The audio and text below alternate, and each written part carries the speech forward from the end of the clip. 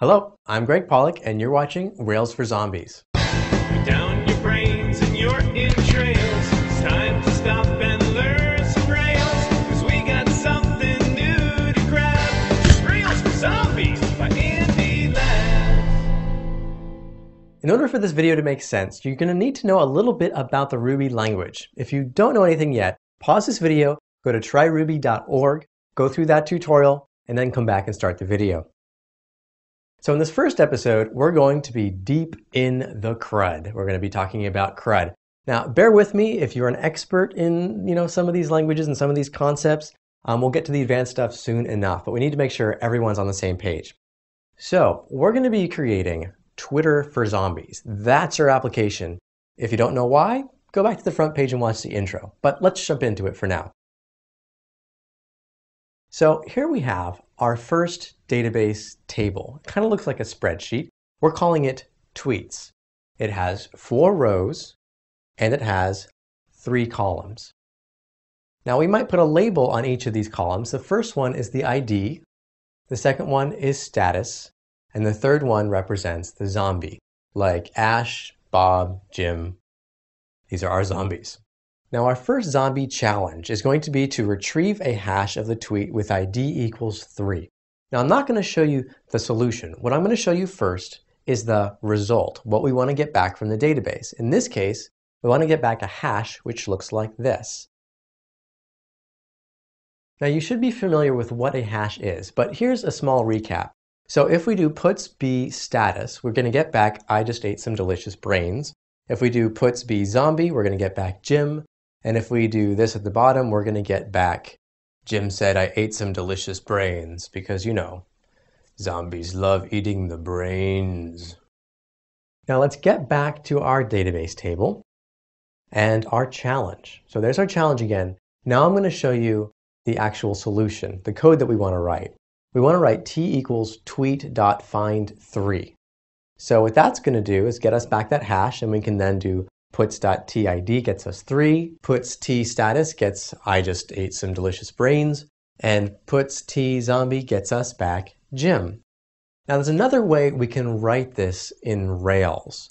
Instead of puts tid, we can do puts t dot id, puts t status, we can have puts t dot status, and so on and so forth. So we can use these to find our solution instead of using the hash keys. Here's what our answer might look like with those pieces of code. There's one Rails convention here that I want you to notice.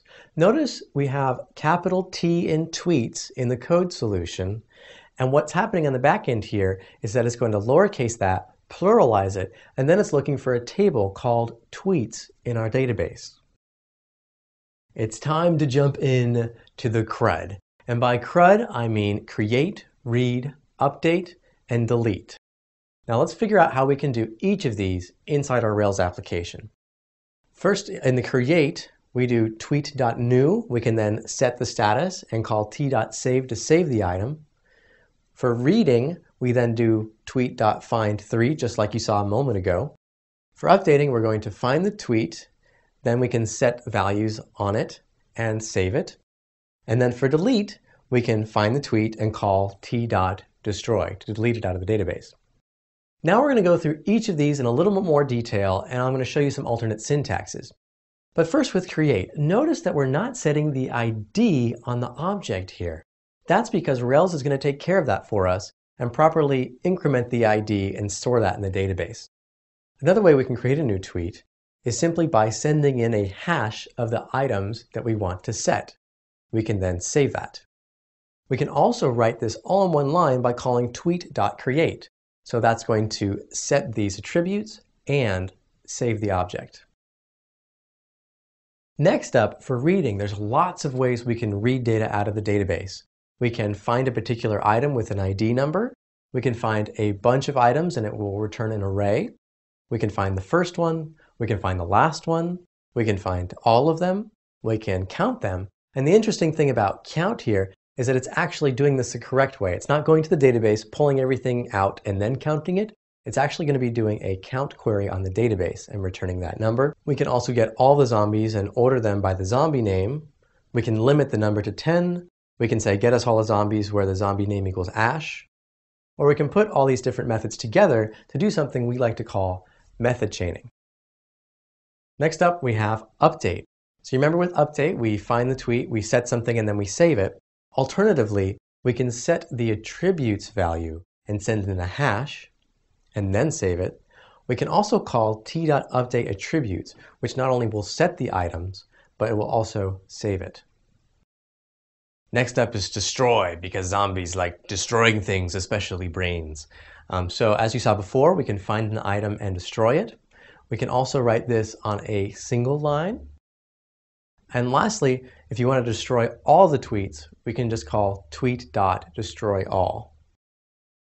So we've already reached Zombie Lab 1. This is where you get to start coding and implement some of the stuff we've already learned. So go and have some fun with your new zombie friends.